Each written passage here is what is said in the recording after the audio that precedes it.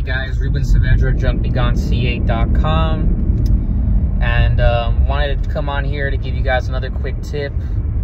Another thing that I get asked a lot about is picking up flammable materials such as Lysol paints or Lysol cans, oils, any type of old cleaners.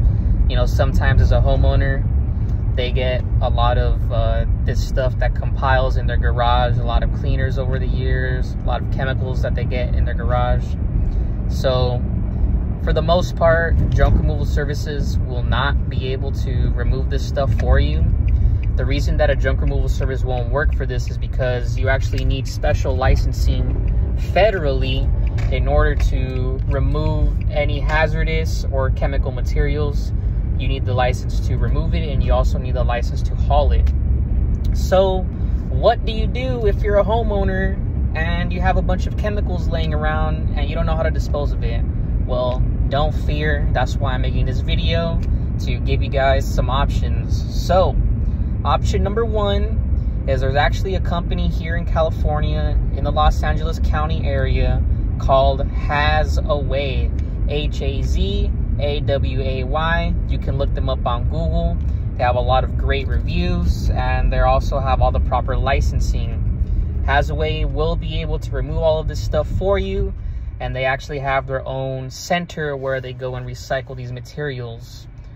But Ruben, I don't want to pay for this service. You know, I'm on a fixed budget and I want an option where I can do this myself. Don't fear. Here's option number two. Option number two is you want to go on Google and you want to look up a safe center.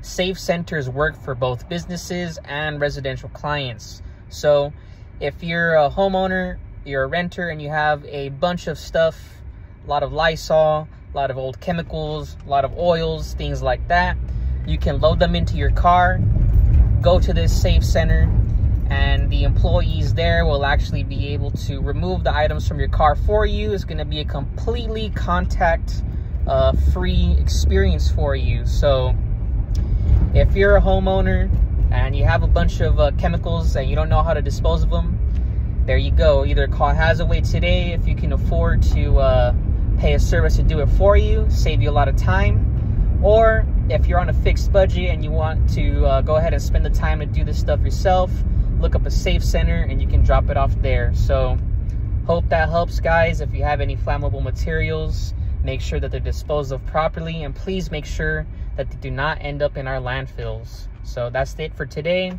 and I'll see you guys on the next tip.